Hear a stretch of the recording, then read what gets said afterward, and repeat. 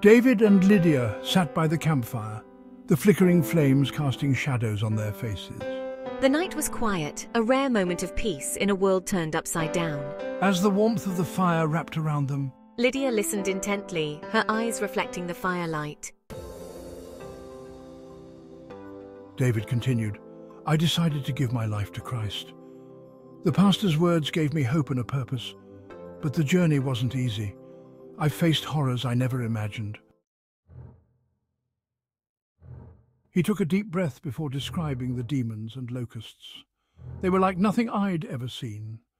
Demons with twisted, nightmarish forms, and locusts that could sting like scorpions. They roamed the earth, spreading terror and pain.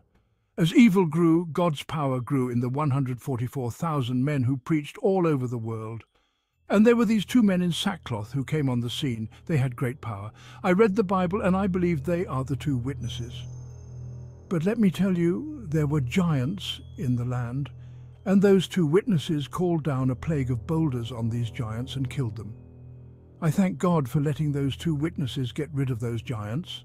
They terrorized the world.